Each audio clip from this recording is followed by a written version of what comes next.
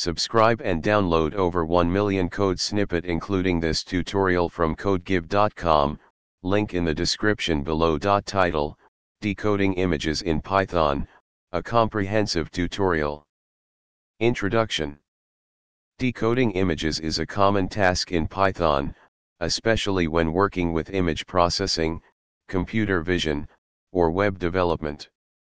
In this tutorial, we will explore how to decode images using Python, specifically focusing on popular libraries such as Pillow and OpenCV.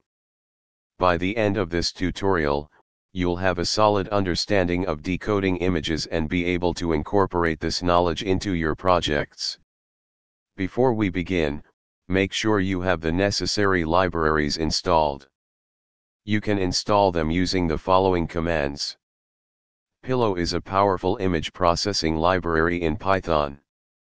It is a fork of the Python imaging library, PIL, and provides easy-to-use methods for image manipulation. Let's start by decoding an image using Pillow. This code uses Pillow's image.open method to open an image file, and then prints information such as format, mode, and size. The image.show method opens the image using the default image viewer on your system. OpenCV is a widely used computer vision library that supports image processing and computer vision tasks. Here's an example of decoding an image using OpenCV. This code uses OpenCV2.imRead function to read an image file and then prints information about the image, such as shape and data type. The cv2.imShow method displays the image, and cv2.waitKey, 0, waits for a key press before closing the image window. Conclusion.